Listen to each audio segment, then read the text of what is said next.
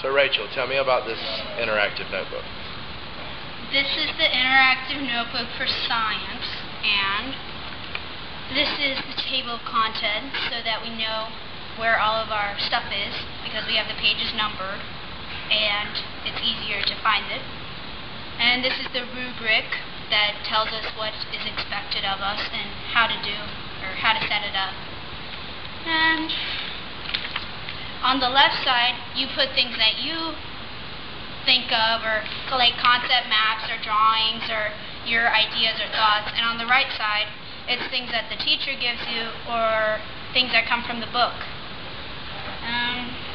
Okay, so just turn to any page and tell me just a little bit. Well. Okay. That was like when we were, well, not the water cycle, it was like the difference between the sides of the mountain. But you can take like supplies to do the things, and then you have your information about it on the right side. Okay. Okay, do you think this is a good way to take notes and then to put your own information in there?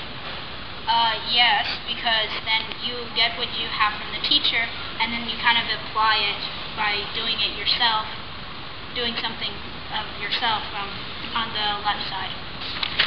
Okay. Thank you.